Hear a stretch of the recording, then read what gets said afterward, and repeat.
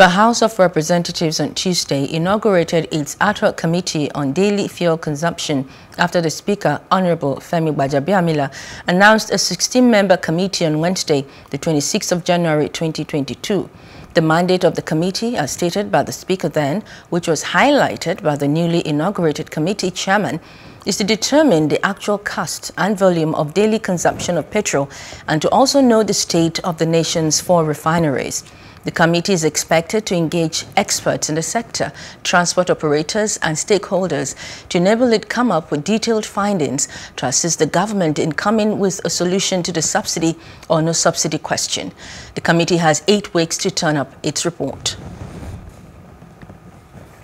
I'm personally delighted and grateful to the House for finding us worthy to be appointed as members of this committee and for selecting very experienced, active and hard-working members of your caliber and finding me worthy to chair the committee.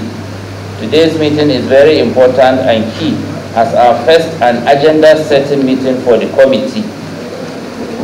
The Secretariat has prepared a draft work plan indicating possible programs and activities for our consideration, inputs and adoption. I therefore urge you all to consider the draft and make your input while I look forward to a very fruitful deliberation.